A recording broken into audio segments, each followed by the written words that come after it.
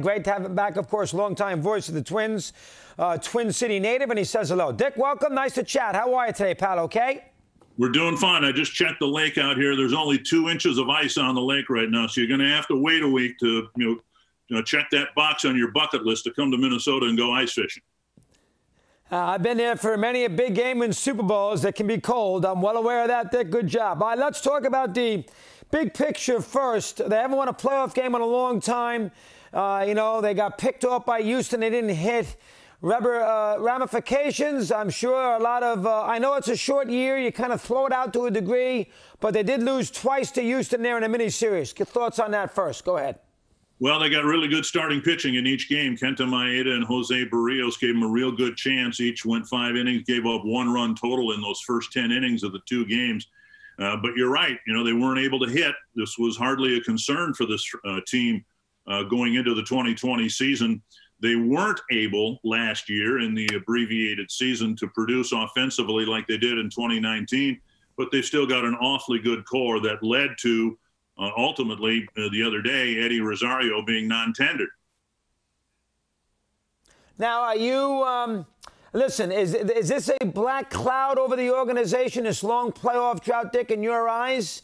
Is this something you think this regime thinks about? I know the fans do. How about the regime, most importantly? Do they look at it from a standpoint, let's have good regular seasons, eventually we break through? Or do they look at it as, you know what, this is getting to be ridiculous, 18 straight playoff losses? Which way? All of that. I think it's frustration felt throughout the fan base, throughout the front office. The front office has changed. Derek Falvey and Thad Levine came in a few years ago, and they're winless in the postseason. So one of the things that would help, and, everybody has to deal with injuries and this year illnesses and all that, but maybe the most important player on this Twins team, in my opinion, is Byron Buxton. And he has not been able to play much at all in the recent postseason formats that the Twins have been in. And if they can ever get this guy healthy to play a full regular season and then be at the top of his game in the postseason, I think you've seen enough of him to know he really can be a difference maker in the postseason. Yeah, 100%. We know he can catch the ball, that's for sure. Rosario, how shocked were you? Is that a shock? Or I know they got a lot of guys in their farm system. They have offense, but Rosario's a good player, and they let him go. That surprised you, Dick? Not so much, and it's surprising to say this because wherever Eddie goes, if he plays a full season, if we play a full season in 2021, I think you can pretty much count on him hitting 30 home runs, 100 runs batted in. But the Twins have a really deep system, particularly in corner outfield spots. They got 2 future All-Stars, a lot of people feel, in Alex Kirilloff and Trevor Larnach. Kirilloff made his debut in the playoff game against Houston last year. So I kind of liken it to where the Twins were about 20 years ago, when they had a really good catcher and a really durable catcher in A.J. Pierzynski, but they knew that Joe Mauer was coming, so they had to make room for him. Now, this is a different mechanism, of course, when you non-tender somebody, but I really think they're committed to getting Kirilloff and maybe even Larnach some playing time at the big league level this coming season. All right, interesting answer there. Fair enough. Donaldson, can they ever get a full year out of him? He's had these calf issues forever. They took a chance. They gave him a big contract and not enough there last year and did not play against Houston in that mini-series. What's up with him? Well, the calf, of course, crippled his season, no pun intended. He re-injured it early in the season.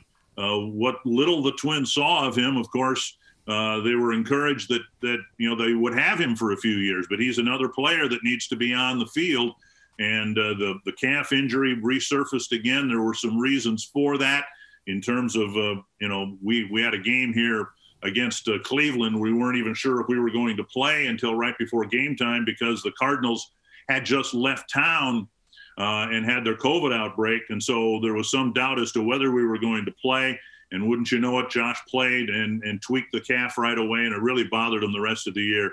Hopefully with the offseason, he'll be ready to go come spring training. Trevor May, the Mets get him. Obviously, that's a loss to that bullpen. Give me a little rundown on losing Trevor May. What do you see there? That's going to be a big loss and a big addition for the Mets. He'll be reunited with Jeremy Hefner, who was a pitching coach with the Twins here a couple years ago. Trevor's got great swing and miss stuff, and as you know, that's a commodity these days, if not the top commodity in the bullpen, to get swings and misses. He's got a tremendous arsenal of pitches. He was a great pitcher for the Twins, really evolved as one of the more reliable guys the last couple of years. That is a big loss for a Twins bullpen that I think was underrated last year. It was pretty good last year. We'll see how they patch that hole. Right, interesting. And last thing, Dick, how about the back end of that rotation? Big three is fine. Barrios and obviously Maeda. You mentioned those two at the top. And then Pineda had some good moments. He would have pitched game 3 good moments last year, too, when he came back off, multiple issues with suspensions and what have you. They could use a 4th or a 5th starter. They can use another pitcher. I know it's not going to be Trevor Bauer. Where do they go there to fill that need? Let me hear. Well, they may circle back and bring back Jake Odorizzi. When he was healthy, he was really, really good. He was an all-star pitcher. They saw just a little bit of Rich Hill, and, of course, he's another year older.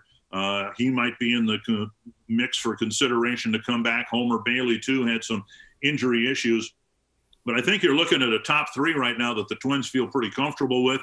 What we saw them do last year is establish a lot of depth, and as it turned out, even in a 60-game season, they needed that depth with Homer Bailey and Rich Hill and some others. They have got some young prospects they might consider promoting into the rotation. But there are going to be a lot of people out there, a lot of veterans, and I would imagine that the Twins will probably kind of take the template they used last year where they filled out the rotation with some veteran guys and hopefully some veteran guys who have some postseason experience as well.